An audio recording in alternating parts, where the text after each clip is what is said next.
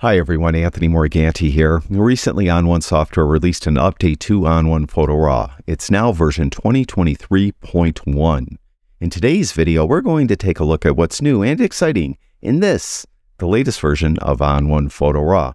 This is a rather significant update. There are several new and improved features in this version of On1 Photo Raw. In today's video, I'm going to talk about what I consider to be the three most significant new and or improved features in this release. Now, they of course added support for new cameras and new lenses. I'll have all of that listed in the description below this video. Let's get started with one of the new improved features. It has to do with the healing brush. They've added the ability for you to copy and move as well as transform with the healing brush. Let me demonstrate. Let's pick this image here. I'm going to go over to the edit panel, and to get to the healing brush you have to go to the retouch tools. It's the far left tool, the healing brush. And if I go over to the right, you can see there's mode, and they always had heal and stamp. Now they have copy and move. Let's go to copy first. Now to copy this, all I need to do is get a brush, get a relatively big brush, and we'll just paint over this bird and copy it. And once I paint over it, let go with the left mouse button, you could see that it copied it and moved it over here. And you, of course, could drag it to wherever you want to make it look like it's a realistic copy. Now, I mentioned they've added the ability for you to transform the adjustment as well. To do that, hold in the Alt or Option key. It's Alt if you have a PC, Option if you have a Mac. And when you do that, you'll get this bounding box around your copied selection. You have the ability to flip it horizontally. Just click right there. Click again to flip it back. You could flip it vertically.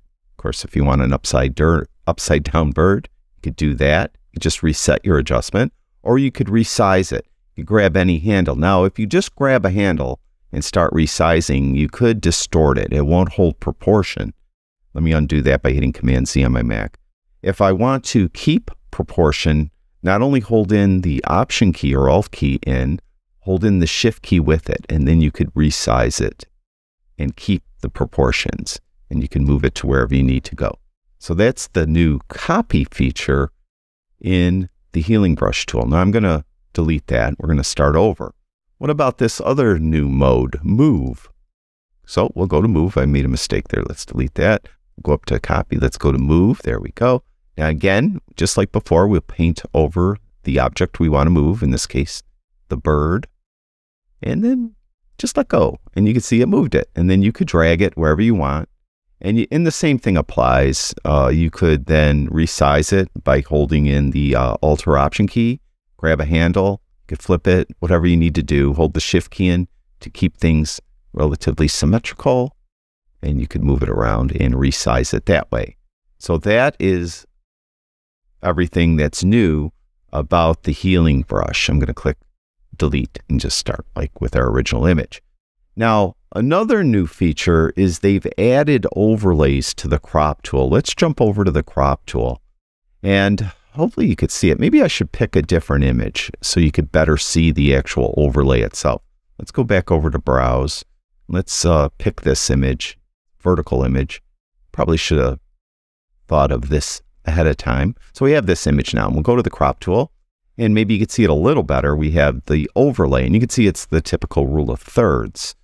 Now, if you go up to this drop down here, you can see that there are other options. You have a grid option, you have a diagonal option, you have triangles, you have golden ratio, and you have golden spiral, or you have none.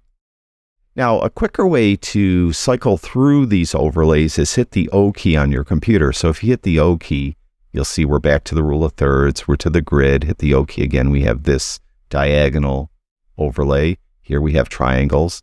Hit the O key again. We have the golden ratio. Hit the O key again, and we have the golden spiral. Now, if you have something like the golden spiral, you may not want it in the lower right-hand corner. To flip it around, go back up to this drop down, and you can see that we could flip it horizontal and or flip it vertical. So you could flip it to any corner you really need it to be. You'll be able to do that just by choosing it there. So that's new. These overlays are new. Typically they only had, or they used to only have, the rule of thirds. So let's cancel out of that. Let's talk about this final new feature, which is probably the most significant new feature, at least in my opinion. They've improved the sky replacement feature. So I have this image of the Guggenheim Museum. Let's go over to sky and let's choose a Ocudrone sky. You guys hear me all the time. Hear me talk about Ocudrone skies all the time. They really are the best skies on the market. And I'll have links to them in the description below this video. They really are the best skies on the market. So again, that will all be linked in the description below this video. I have a discount code for them as well. If you're interested in purchasing their skies, you could save some money. All right, you can see I chose a sky, but you could see what happened here. See how it is over the top of this part of the museum? Let me undo it for a second. There's before and there's after. Well, the new feature is they have a new method. They've called the original method Model A. That's what we have now. And all we need to do is go to Model B when this happens. And you'll see that it takes a second, but it cleans it up beautifully. Look at that. So that's really a significant new feature for the sky replacement, because every now and then it would do it, and would often do it with architecture, buildings specifically. I had some images of Philadelphia I took, and often the sky was just going over the front of the buildings instead of behind the buildings. But you could see here that it takes care of it. And again, I'll just undo that by going back to the original model, Model A, and you can see how the sky is in front of the building. And we'll pop back over to Model B. And takes a second, but bam, really cleans up the mask well, and it looks beautiful. So that's it. So it's the three, at least three of the more significant features in this version of On1 Photo Raw. That's 2023.1. Again, in the description below this video, I'll have all the new lenses. I think it's actually a number of new lenses and one new camera, but I may be wrong on that. But I'll have it all listed in the description below this video. And I'll have links to Ocudrone so you can check out their skies, and I'll have that discount code listed as well. I also have a discount code for On1 Photo Raw. So if you don't own it and you want to buy it, take advantage of my discount code. Thank you, everyone who watches my videos. I really do appreciate it. Talk to you guys soon.